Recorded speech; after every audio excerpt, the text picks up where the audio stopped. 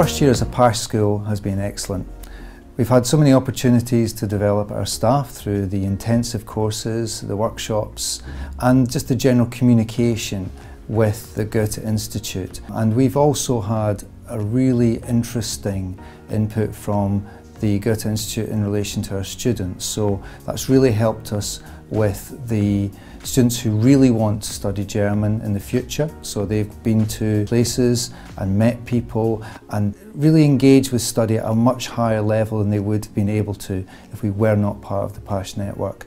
It's also helped us a lot to think about what kind of resources and what kind of materials we can involve in our day-to-day teaching as we continue to develop German teaching at Farlingate. It's something we continue to do, and we're looking to do that in the long term, and we think that being a PASCH school will really help us to do that very well.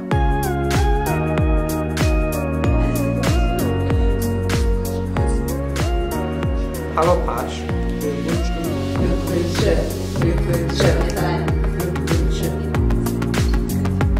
Hallo PASCH, wir wünschen von ganzem Herzen alle Gute. Tuschi. Deutsch hat eine sehr lange Tradition an dieser Schule und wir feiern dieses Jahr das 40. Jubiläum unseres Schüleraustauschs mit einer Schule aus Süddeutschland. Wir sind eine sehr junge PASCH-Schule, aber wir haben seit Januar 2018 schon an vielen Projekten, Ausflügen und Klassenfahrten teilgenommen, die alle mit dem PASCH-Projekt zusammenhängen. Besonders am Herzen liegt mir im Moment ein Projekt, was Schüler durchführen, die sowohl Naturwissenschaften als auch Deutsch bei uns in der Schule lernen. Diese Schüler machen ein Experiment selbstständig und besprechen hinterher die Ergebnisse mit einem Wissenschaftler aus Deutschland. Das ist eine fantastische Möglichkeit für diese Schüler, ihre Sprachkenntnisse in diesem Bereich auszuprobieren. Und es ist wirklich eine einmalige Möglichkeit, die sonst unsere Schüler so nicht haben würden. Hallo, ich bin Katja und ich bin 17 Jahre alt. Ich habe den PASCH-Kurs in Aachen gemacht. Diese 3 Wochen waren die Gelegenheit meines Lebens. Ich bin vollständig in die deutsche Sprache und die Kulturen und Sprachen der anderen Studenten eingetaucht. Ich habe Freunde gefunden, mit denen ich immer in Kontakt bleiben werde. Morgens hatten wir Unterricht, in dem wir Diskussionen und Debatten zu bestimmten Themen geführt haben. Nachmittags und abends wurden eine Menge von Aktivitäten angeboten. Von Chaos-Spielen bis Waffeln machen und von einem Kletterpark-Ausflug bis Batik. Mit meinen Freunden habe ich immer auf Deutsch gesprochen. Deswegen hat sich mein mündliches Deutsch sehr verbessert.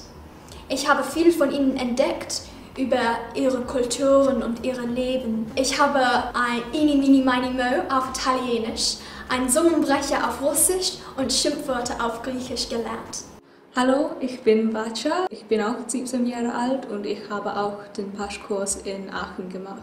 Dort gab es 78 Leute aus 19 verschiedenen Ländern. Der Unterricht war auch so entspannt. Wir waren in kleinen Klassen und wir wurden dadurch zu sehr guten Freunden.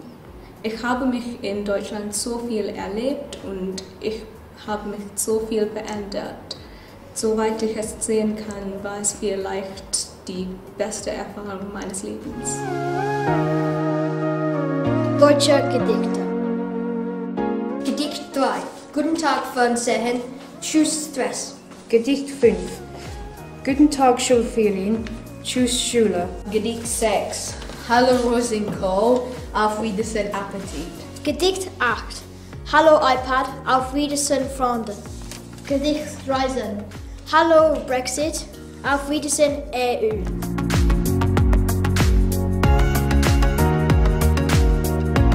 Guten Tag, dank PASCH ist letzten Januar der Rapper Schäfke zu uns in die Schule gekommen. Ich hatte noch nie Rap auf Deutsch gehört. In England hört man eigentlich keine deutsche Musik. Der Rapper war sehr cool und die Schüler sind total ausgeflippt. Dank PASCH sind wir im September nach London ins Theater gefahren, um ein Theaterstück auf Deutsch zu sehen.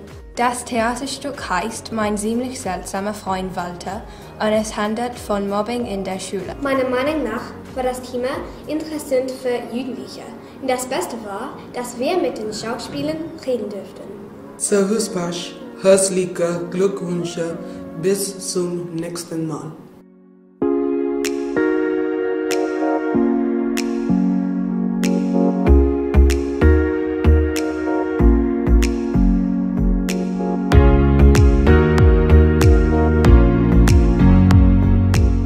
I'm very pleased to be here today and talking to you about our partnership with the PASCH School programme.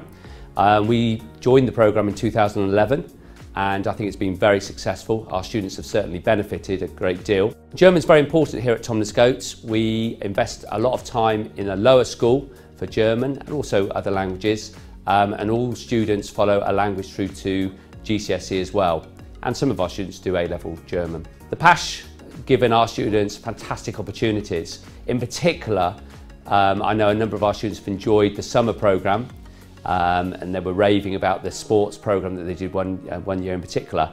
But also our students have enjoyed the debating competition, which has been absolutely fabulous. And also things like opportunities to go up and do theatre visits and opportunities to go up to London, all provided for by PASCH. So those opportunities wouldn't have happened without the support, and I know that Gillian, our PASCH coordinator, has great relationships with the people up in London as well.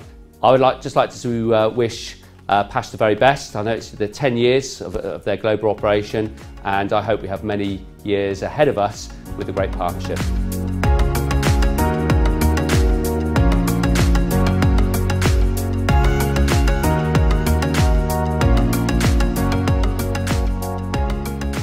Um zu diskutieren können wir geweisermaßen nutzen.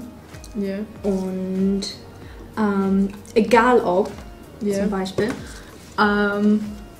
Und die Tatsachen. Ja. Wir müssen Tatsachen nutzen. I think we chose to do A-level German because in year 11 we got to go to Hamburg through a Goethe-Institut competition, and we knew all the great opportunities we could have doing A-level German here, so we did it and we really enjoy it. Yep. Du kannst über die EU sagen. Ja. Erstens die EU. Zweitens Politik. Drittens Pflicht. Manche Mönche sind in München. Manche Mütchen sind in Mutschen. Die Katze tritt die Treppe krumm. Die Katze tritt die Treppe krumm. Fischers Fritze fischt frische Fische. Frische Fische fischt Fischers Fritze. Fischers Fritze fischt frische Fische. Frische Fische fischt Fischers Fritze. Schwarze Katzen kratzen mit schwarzen Tatzen. Schwarze Katzen kratzen mit schwarzen Tatzen. Viele Leute lieben Fast Food essen. Aber hast du darüber nachgedacht, was darin ist? Thomas Goethe ist seit 2011 eine PASCH-Schule. Wir haben unheimlich viele schöne Sachen im Deutschunterricht gelernt. Zum Beispiel, wir benutzen iPads jeden Tag. Ich habe einen kurzen Film gemacht. Schauen Sie mal. Zuerst habe ich den Text geschrieben, dann habe ich Zeichentrickfilm dazu gesetzt. Es hat Spaß gemacht. Ich benutze gern mein iPad. Man muss gesund essen.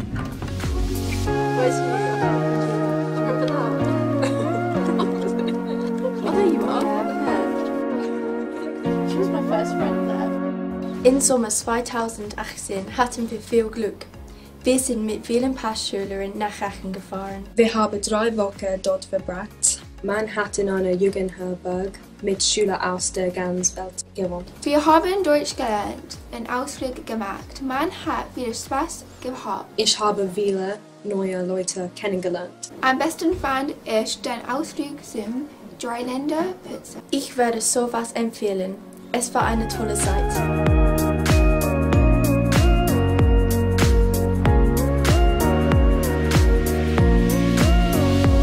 Wir sind sehr stolz, PASCH-Schülerinnen zu sein.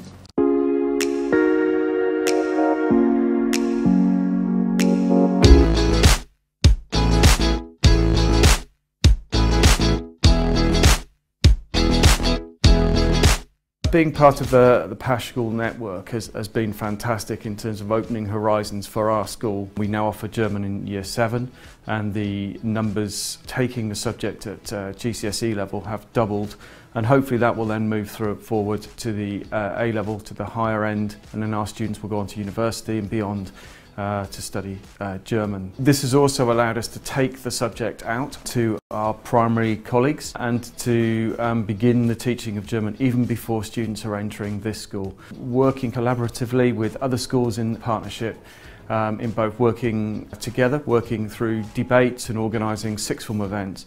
But it's also been that ability to communicate with one another, to share ideas, to learn from one another, and we can take those messages then into the work with the primary schools and also supporting the learning within this school. Sharing resources, getting the resources from the Goethe-Institut and working that way are invaluable in terms of developing high-level understanding of the subject and of German culture. The ability for our students to go to Germany, to study, to work, to live in Germany is also a fantastic opportunity. Allowing Colleton Grammar School to be more outward-facing, to be part of Europe, perhaps at a time when the rest of Britain is looking inwardly, we are leading from the front and becoming a real part of Europe as we go forward, which I think is absolutely fantastic. There's more than just the basic school curriculum, it's looking beyond that. For our students to go on beyond this school to becoming future leaders within the country and hopefully the world. Right, ready? 1, 2, 3, Sport. Ich will über das Thema Sport sprechen. Ich spiele Fußball jedes Wochenende. Ich spiele in einer Mannschaft, der Esportli heißt. So, mein Lieblingssport ist Tennis. Ich spiele Tennis einmal pro Woche. Mein Lieblingssport ist Federball. Ich spiele Federball jede Woche am Montags und am Freitag. Okay, jetzt gehen wir zu Freizeit. Freizeit. Olli, du kannst beginnen. Ich habe nicht so viel Freizeit, aber wenn ich Freizeit habe, gehe ich zum Kino oder ich treffe mit meiner Freundin. Freunden? Du hast keine Freunde. In meiner Freizeit treibe ich gern Sport. Zu lang, zu lang. Jacob, du bist dran. Jacob, los. Freizeit. In meiner Freizeit spiele ich Fußball und auch Tennis. Ich sehe fern, zum Beispiel Louis Theroux. Ich finde Deutsch toll. Ich studiere Deutsch seit 4 Jahren und ich habe viele Bücher von Kafka zum Beispiel gelesen und auch Filme gesehen, zum Beispiel Das Leben der anderen. Im Sommer bin ich nach Deutschland geflogen, wo ich in Aachen an einem Jugendkurs teilgenommen habe. Und dort habe ich 3 Wochen in Deutschland verbracht, um Deutsch zu studieren und um Freizeitaktivitäten unterzunehmen. In London bei der Goethe-Institut habe ich B1 bestanden, aber im Sommer beim Kurs habe ich B2 bestanden. Ich bin mehrmals in Deutschland gewesen und vorletztes Jahr bin ich nach Nürnberg gefahren, um Arbeitspraktikum in einer Grundschule zu machen. Ja, dort habe ich mit den Kindern gespielt und im Klassenzimmer geholfen. Ich will Deutsch und Französisch an der Universität studieren, aber ja, wir werden sehen. Ja.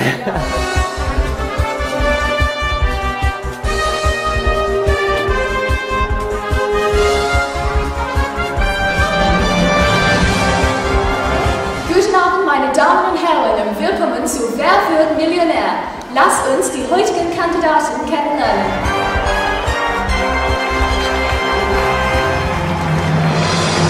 Hallo, ich bin Nathan und im Sommer bin ich nach Deutschland gefahren, um an einem Deutschkurs mit der Goethe-Institut teilzunehmen. Glücklicherweise sind wir eine PASCH-Schule und das heißt, dass wir die Gelegenheit haben, an diesen Kursen kostenlos teilzunehmen. Hallo, ich heiße Olli, ich bin 17 Jahre alt und ich komme aus England. Ich wohne in Sidmouth, einer kleinen Stadt am Meer.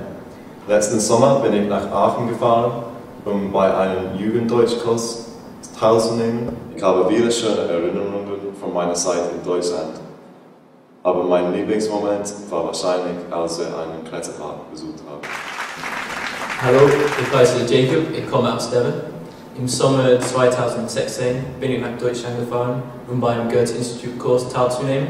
Der Kurs fand in Schwäbisch Hall statt, einer Stadt in Baden-Württemberg. Ich habe alleine dorthin fliegen müssen und ich war ziemlich besorgt. Jedoch habe ich 3 wunderbare Wochen mit Jugendlichen aus aller Welt erlebt. Alles wurde vom Goethe-Institut organisiert und weiterhin musste ich nichts bezahlen. Dankeschön, jetzt werden wir beginnen. 3 Personen, 3 Fragen, 1 Million zu gewinnen. Lass uns Wer wird Millionär spielen.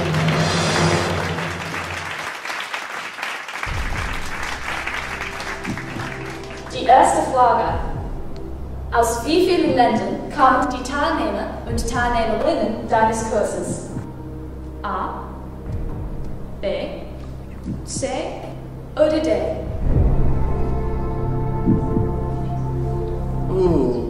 Schwere Frage. Es gab ja sehr viele Leute da und sehr viele Kulturen. Ich werde mich für C entscheiden, 20 Länder.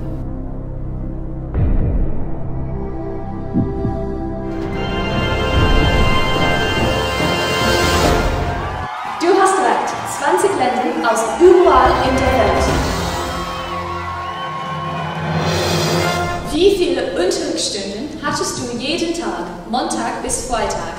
A, B, C oder D?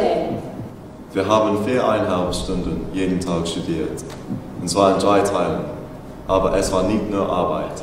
Das Wochenende war frei und wir konnten verschiedene Aktivitäten unternehmen, darunter Sport und Tagausflüge. Und deshalb würde ich B sagen. Du hast recht, sehr gut gemacht. Jetzt heißen wir die letzte Teilnehmerin willkommen, Jacob. Beantwortest du diese Frage korrekt und du und deine Mannschaft werden 1 Million Pfunde gewonnen haben. Welche 2 berühmten Ingenieure werden in der Nähe von Stuttgart geboren? Daimler und Benz, Einstein und Planck, von Humboldt und Bosch oder Röntgen und Koch? Das ist eine gute Frage. Einen Moment bitte, lass mich mal denken. Ich will Daimler und Benz sagen. Lass uns die richtige Antwort sehen. Du hast recht. Herzlichen Glückwunsch, Jacob, Nathan und Olli. Ihr seid gerade Millionäre geworden. Sehr gut gemacht.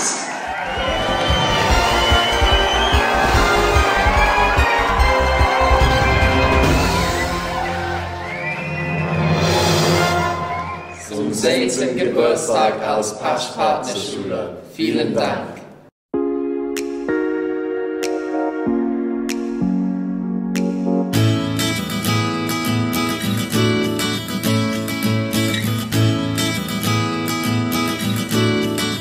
I'm delighted that my college is now part of the PASCH School Network. As the largest provider of A-level in the area, we are dedicated to promote modern foreign languages and German in particular, and we're delighted today to welcome the German Embassy and the Goethe-Institut for a presentation for the launch of PASCH Network here at St. Brendan, and to have students coming in as well as local visitors from the schools, from the university and from the world of politics. We're also delighted with all the resources that have been provided by the Goethe-Institut to help us promote the German language and the German culture, and we are very keen to working collaboratively to make sure that our students benefit from the opportunities that they've been given, so that ultimately it has a positive impact on their future lives and the lives of their community.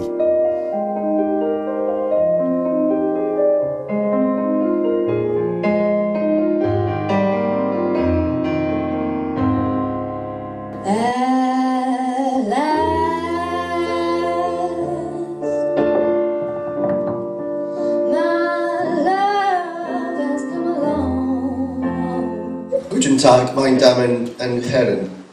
Herzlich willkommen bei St. Brendan Sixth Form College. Ich heiße Michael Jaffran und ich bin Schulleiter hier. That's my contribution today for German, so thank you.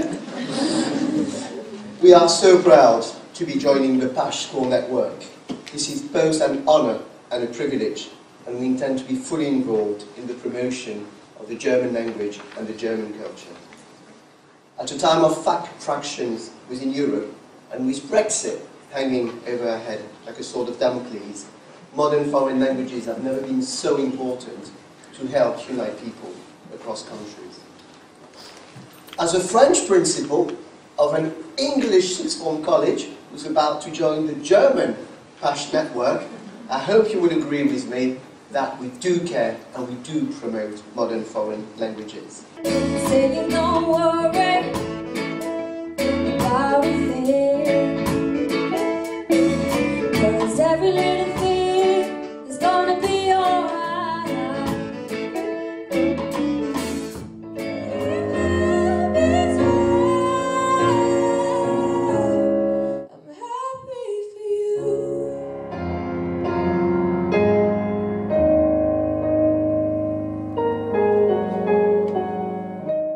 Happy and proud to say that St. Brendan's has been selected as one of these 70 schools worldwide.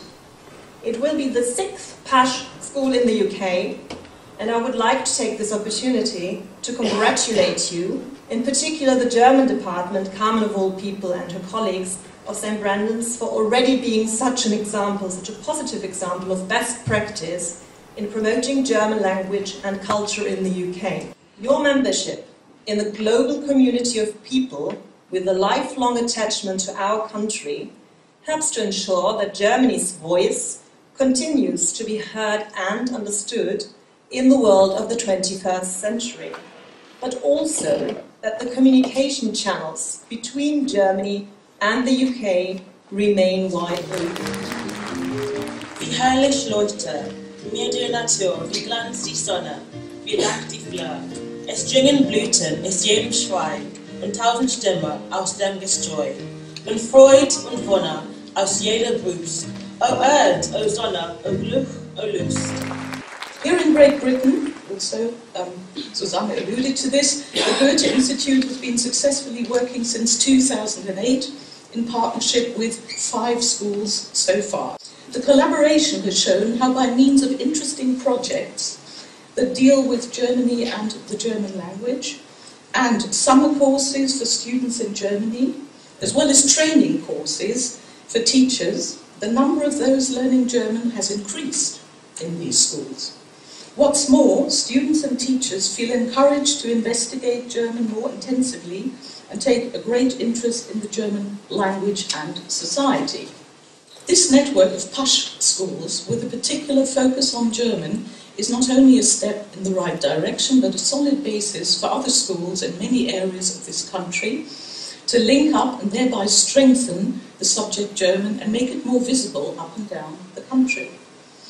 So we hope that this cooperation between St. Brendan's and the Goethe-Institut will set an example for other schools in the country and show how students can be encouraged to learn German with joy. Den Schiffer im kleinen Schiffe ergreift es mit baldem Weg. Schaut nicht die Felsenriffe, schaut nur hinauf in der Hohe. Ich glaube, die Wellen verschlingen, am Ende Schiffe und Kahn. Und das hat mit ihrem Singen die Lorelei getan. Hallo, ich bin Magda. Ich lerne Deutsch, Musik und Erdkunde und ich habe Deutsch seit 4 Jahren gelernt. Ich habe damit in meiner ehemaligen Sekundarschule angefangen und ich habe es ausgewählt, weil ich Deutsch und Französisch an der Universität studieren möchte. Ich bin der Ansicht, dass es sehr wichtig ist, Sprachen zu lernen, da dadurch mein Einblick in den Alltag anderer Menschen in ihre Traditionen und Denkweise erhebt. Dies ist sehr hilfreich, wenn man im Ausland zurückfinden möchte, hilft aber auch bei Geschäftsverhandlungen, da man sein Gegenüber besser versteht. Ich glaube, dass eine neue Sprache deinen Horizont enorm erweitern kann. Ich bin auch wirklich froh über die PASCH-Initiative. Ich weiß, dass es viele positive Erfahrungen mitbringen wird und ich freue mich sehr darauf. On behalf of the Goethe-Institut, I would like to say thank you for this very wonderful launch event here at St. Brendan's as one of our PASCH schools in the UK. Vielen Dank und herzlich willkommen in unserem PASCH-Netzwerk. Thank you very much.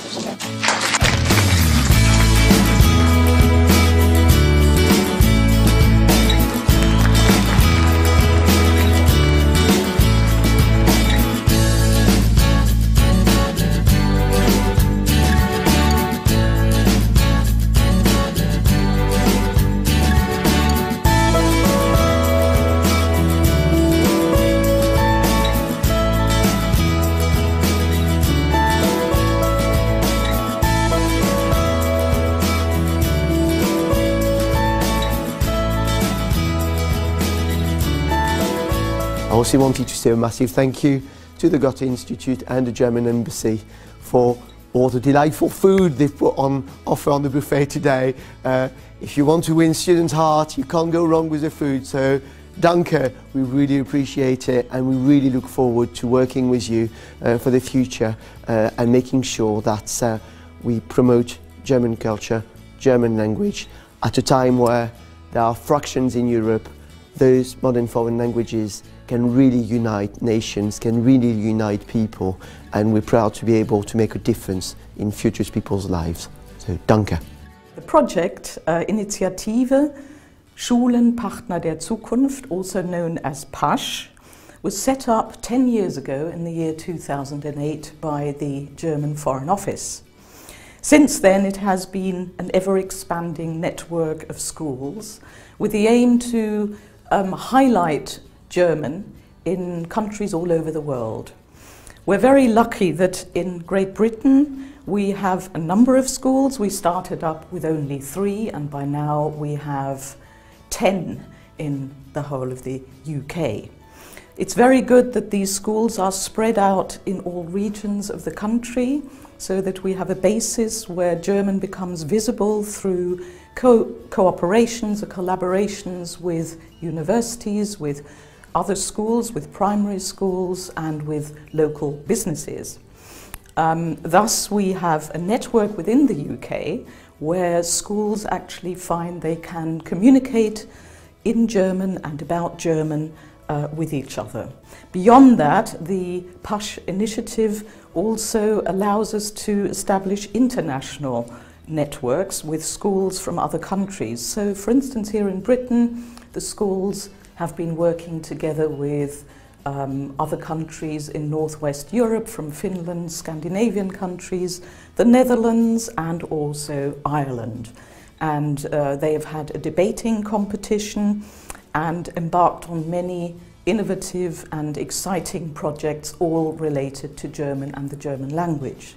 The result of the last 10 years has been that the number of students learning German has increased in the schools, in the partner schools, and there have been many exchanges also to Germany, and students have been exposed to German culture in a way that would not have been possible without the partner school network.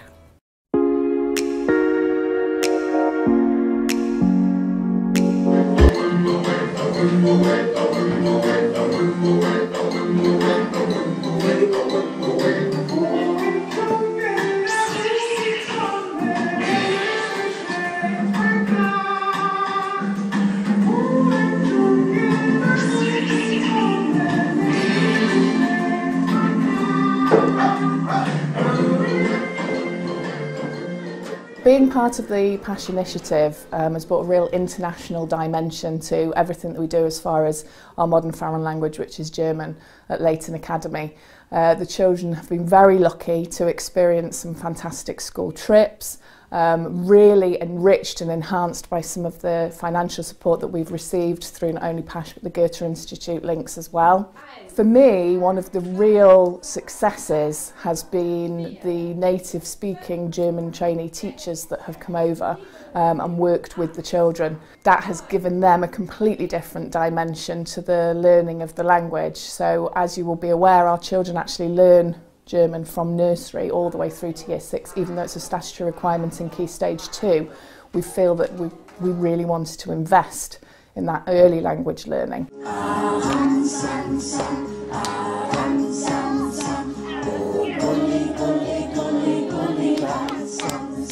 Lauter und We then have across the year a number of internships, trainee teachers from different areas in Germany who come and work with the children, and that allows the classes to be differentiated.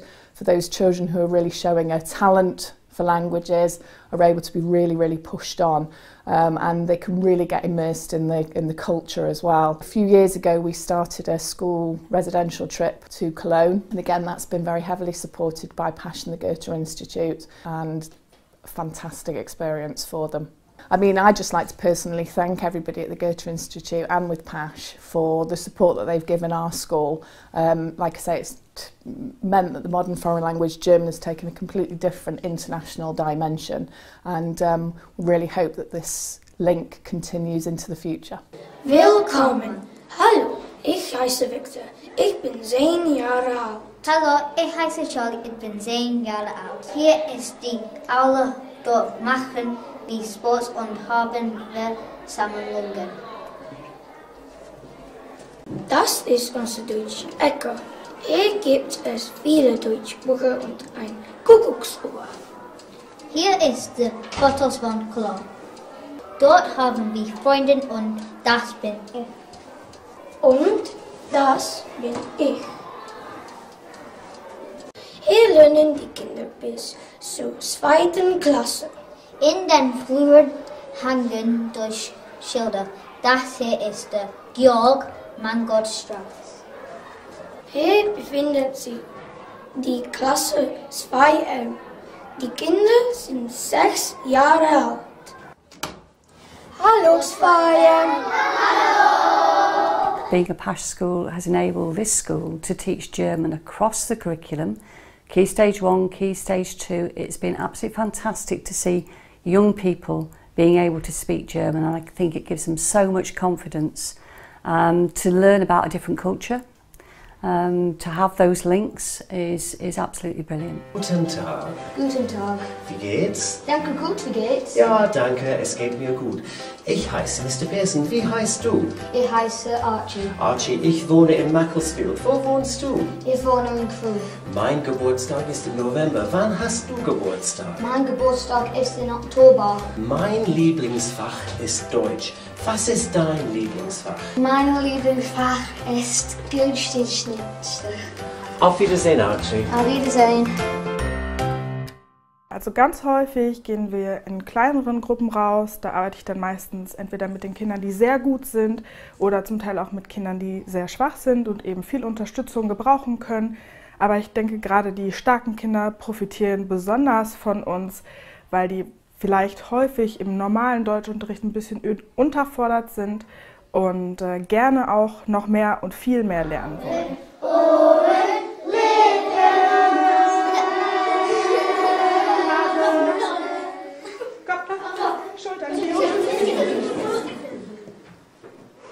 Hallo, wir sind Maisy und Chloe und zeigen euch jetzt Kiste 2.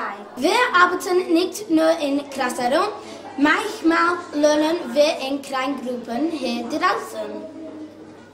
Hier lernen die Klassen 3 bis 6. Wir haben verschiedene Fächer, zum Beispiel Mathematik, Englisch und Deutsch. Wir haben einen Schulgarten, dort gartnen wir. There's a lot of initiatives. I've travelled to London with Mr. Pearson to the Goethe-Institut, where we've taken part in science activities. It just enriches and also develops the children's understanding of the world around them. Are you all excited? Are you all hungry? I am. Ich habe Hunger und Durst. I'm a little nervous. I hope I'll be able to remember all my words. You'll be fine. Come on, let's go in. Remember to smile and speak clearly. Who's going to do the talking? All of us. Come on, los geht's. Danke. Ja, bitte?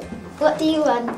Well, I fancy one of those typical German sausages. What are they called? Eine Currywurst. I think I'll go for the healthy option. I'll have some chips. Miss, what do I say? You know, it's... come on. Ich würde sagen Pommes mit Ketchup bitte. Wunderbar. Miss, what's show off in German? I think I'll have eine Currywurst, but I'd also like ein Eis. Sehr gut. Und Sie trinken. What? What about drinks? Ich möchte eine Limonade, bitte. Und ich möchte eine Orangensaft bitte. Und ich möchte eine Tasse Tee. Eine Milkshake und ein Stück Pizza. Danke. Ist das alles? In Ordnung.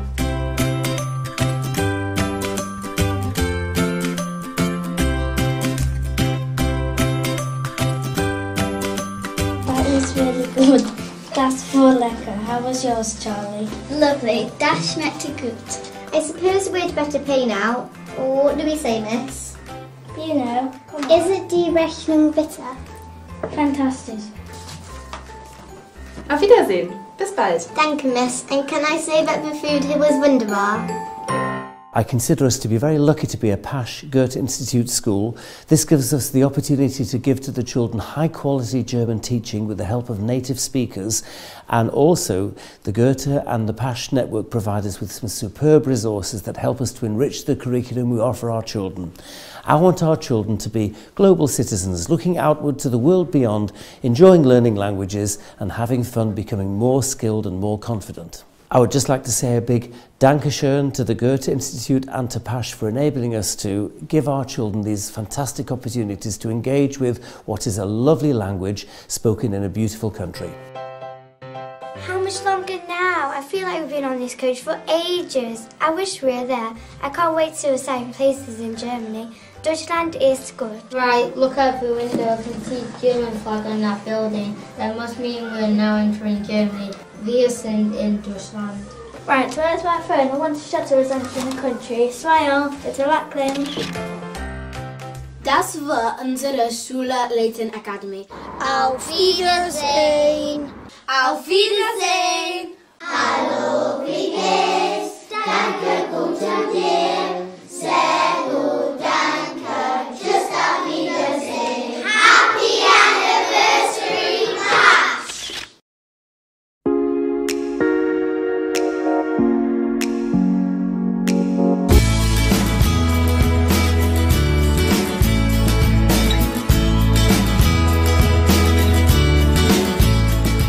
Being a PASCH school really allows us to experience the German culture in full. It also allows us the opportunity to work with international partners and mix with students from obviously Germany. It makes German a really relevant language in our school. Our students will benefit from this because they'll get to learn in an international context. They'll have access to international exams which will serve them really, really well. And they will also get the opportunity to work with partner schools, not just here, but in many other countries. From this, we obviously hope that our children get a genuine love of the German language and appreciation of the German culture and the opportunities that being partnered with Germany can provide us. 1,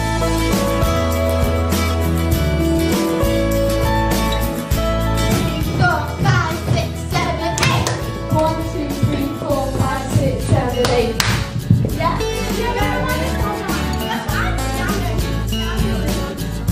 I'll definitely sit the exam because I think it will help me open a wider range of opportunities for me as I progress with my German throughout school. Ich mag das gern, weil mit meinem Papa ich kann immer Deutsch sprechen, weil der lebt in München. Ich spreche mit meinem Papa auf dem Telefon, wenn der arbeitet. German's exciting to learn because it opens up like future careers and being able to go to Germany and speak the language to the people there. Things that are exciting about learning German would be going back to Germany as my language improves, and then maybe I could even get a job there, move there and live there when I'm finished school.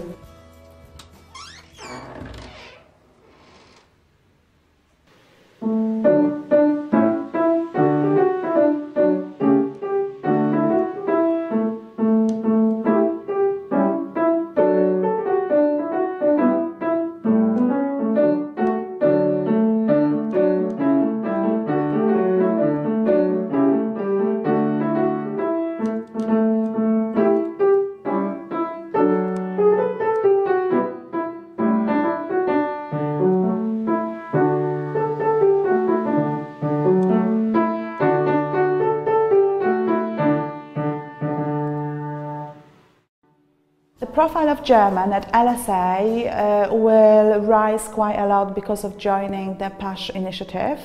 Our students will improve their speaking skills because they will be able to take part in exams such as Fit in Deutsch, and students will see the subject as more relevant as they will be able to do it in combination with science, for example. We've been rehearsing a German folk dance, and today we performed it and it was really good.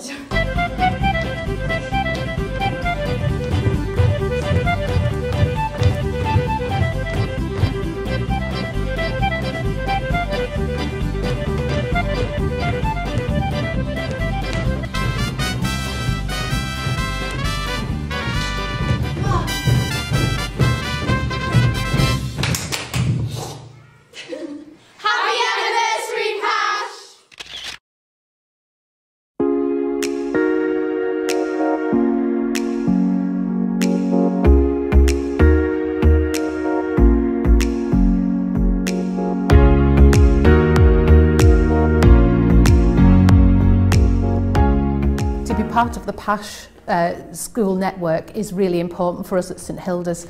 It's part of who we are. Languages are part of who we are. We have 3 languages. We're one of the only 3 schools in Liverpool who actually do teach German still, and so to have this accolade of being part of this really important network and getting lots of opportunities, not just for our staff but for our students, and more importantly our parents and our communities as well, so that the German language does not die out here in Liverpool and that we continue to spread the news about how fantastic it is to be able to speak German and to learn German. The students at St Hilda's are really, really privileged and lucky to be part of this PASCH initiative, as we are as staff too, because the opportunities that it will afford our students, not just our German students or the students who are learning German, but also all of our students who have a real passion for languages and exploring other people's cultures, because we're a very multicultural school. I'm watching the excitement at the minute of our older students who are going to travel to London to take part in the debate, and that's wonderful to see because it's on a topic that's incredibly relevant to us at the minute. It's about Brexit, but then looking at getting German scientists in to work with our STEM groups in the science department, our modern languages department also getting lots and lots of different opportunities to really be able to promote the importance of language learning, and then more importantly the fact that our students will have that opportunity to travel to Germany and other German-speaking countries, meet new people, get to practice their German and get to debate things that they may not do on a day-to-day basis. Herzlichen Glückwunsch, PASCH! Unsere Schüler und Schülerinnen können unheimlich viel von diesem Netzwerk profitieren. Wir haben 3 Plätze auf einem Jugendkurs in Weimar bekommen, 3 Wochen lang im Sommer, und die Schüler bewerben sich dafür und die sind sehr froh darüber und freuen sich wirklich darauf. Und ansonsten freuen wir uns sehr darauf, mit anderen Schulen im Netzwerk zu kommunizieren und vielleicht Ressourcen auszutauschen. Durch dieses Netzwerk wird Deutsch von unserer Schule, von unseren Schülern und von den Eltern als sehr wichtig anerkannt.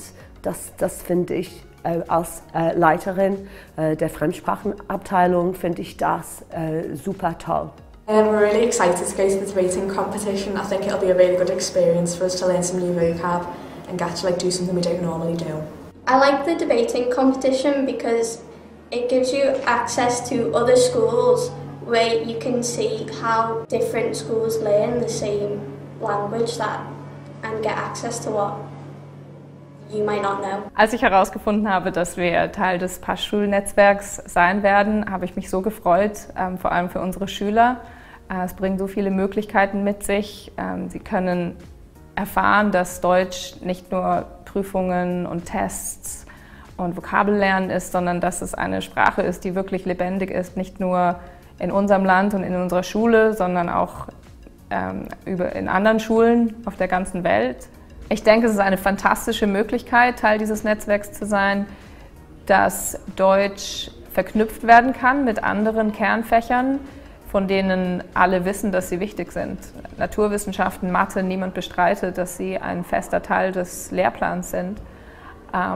Mit dem Netzwerk kann unseren Kollegen und auch den Eltern und Schülern gezeigt werden, dass Deutsch Möglichkeiten eröffnet, die man sonst vielleicht nicht hätte.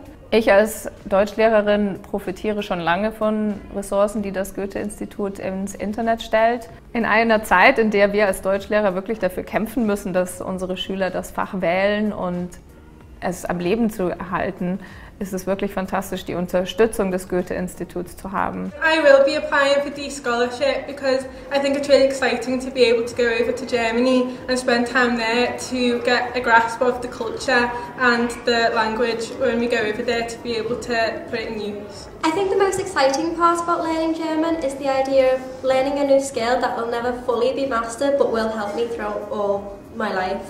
Also für uns als Deutschlehrer ist es super aufregend, weil es unser Fach einen festen Stellenwert gibt in der Schule, und es bedeutet, dass die Eltern, die Schule und die anderen Fächer erkennen werden, dass unser Fach wichtig ist. Also ich glaube, dass die Schule vor allem von dieser PASCH-Netzwerks profitieren werden, weil sie werden die Gelegenheit haben, um zu sehen, dass eine Sprache nicht nur Prüfungen ist und Lernen ist. Es ist die Gelegenheit, um nach Deutschland zu fahren, um andere junge Leute kennenzulernen, die auch Deutsch lernen. I like German because it's very fun to learn and it helps me learn a new language for the future and the new future ahead of all of us. I like learning German because ever since year 5 I read this book set in Germany and it's been my dream to go there ever since.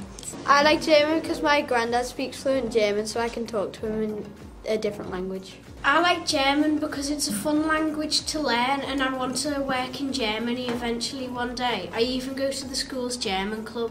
The most important thing about this is the contacts we'll make with German people, schools, organisations, and maybe looking ahead with universities or German industry, German companies. It's a great honour to be one of these schools, and I want to make sure that we make the most of it.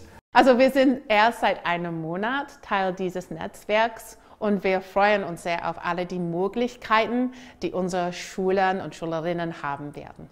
Herzlichen Glückwunsch, Pasch!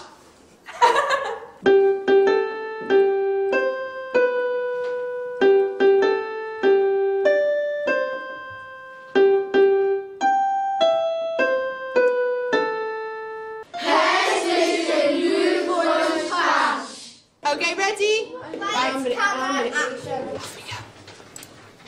Sie liebt dich, yeah, yeah, yeah. Sie liebt dich, yeah, yeah, yeah. Sie liebt dich, yeah, yeah, yeah, yeah. Du darfst den Weg und ich, gestern hab ich sie gesehen. Sie denkt ja nur an dich und es solltest du gehen. Oh ja, sie liebt dich, schon dann kann es gar nicht sein. Ja, sie liebt dich und das solltest du nicht meinen. Du hast dich getan, sie wusste nicht warum.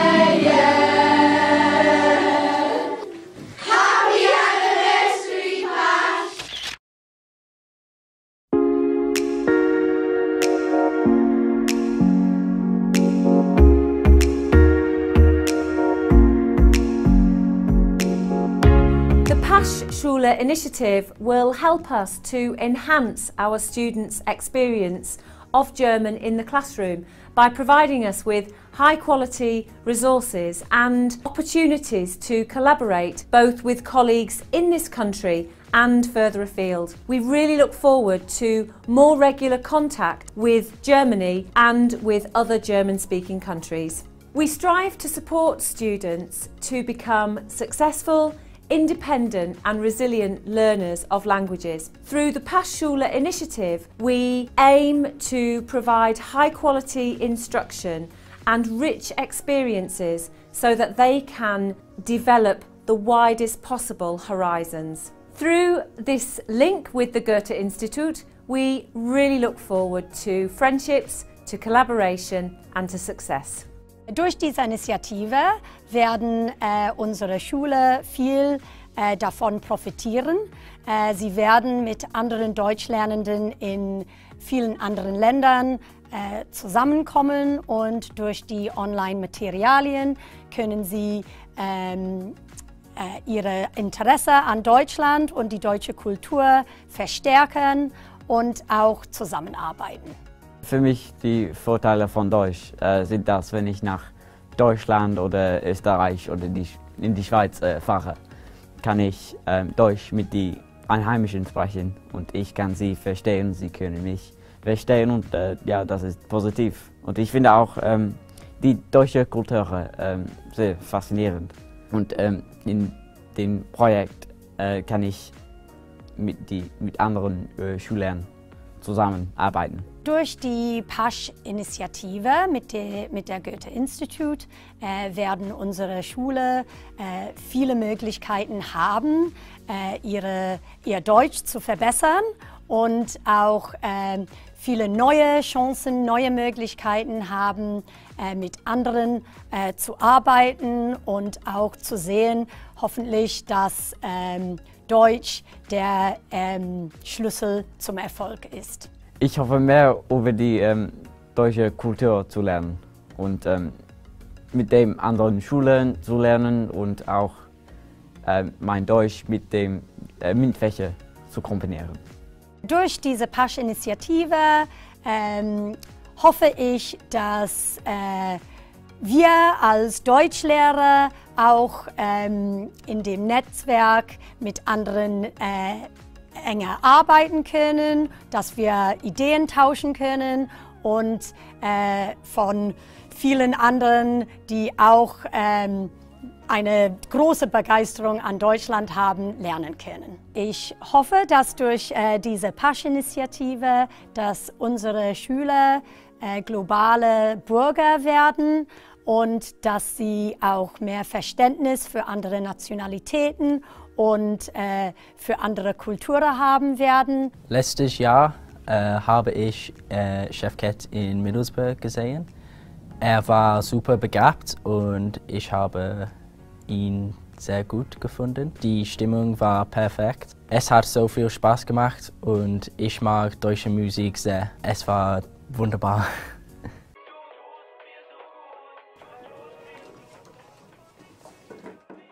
Was für Musik hörst du? Das neue Album von Chef Kett, Alles Liebe.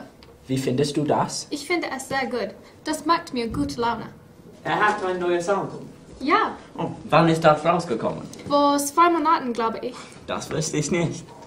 Erinnert ihr euch noch daran, als wir im Februar Chef Kett in Middlesbrough gesehen haben? Ja, das hat so viel Spaß gemacht. Ja, stimmt. Das war ein toller Abend. Das war für mich das erste Mal, dass ich deutsche Musik live gesehen habe. Für mich auch. Das war ein super Erlebnis. Ja, das stimmt. Ich habe seine Musik geliebt. Er war so begabt und die Stimmung war perfekt. Deutsche Musik hilft mir beim Vokabellernen. Ich höre deutsche Musik auf Spotify, wenn ich meine Hausaufgaben mache. Ich werde vielleicht anfangen, die zu benutzen.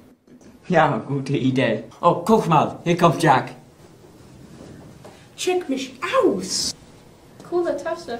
Chef Ketts Autogramm. Geil. Ich habe einen neuen Rap geschrieben. Können wir das hören? Natürlich. Ist das auf Deutsch? Hab Deutsch, hab Englisch. Music is the envelope with emotion to words, first standing from men and tieren, figuren, birds. Musik Geschichte ist nur ein Reim, eine Geschichte mit Bedeutung throughout time. It can be schnell, langsam, traurig mit Beat, nur einen Grund to move your feet. Ein gemeinsam erfahren, die Takte unsere Leinwand, Emotion, unsere Farbe. Egal wie man herkommt, egal sind Sprache. Musik ist eine Äußerung der Freude, die wir haben. Alle Musik kommt from a few single words. Hoffnung, neuen Anfang and a chance to be heard.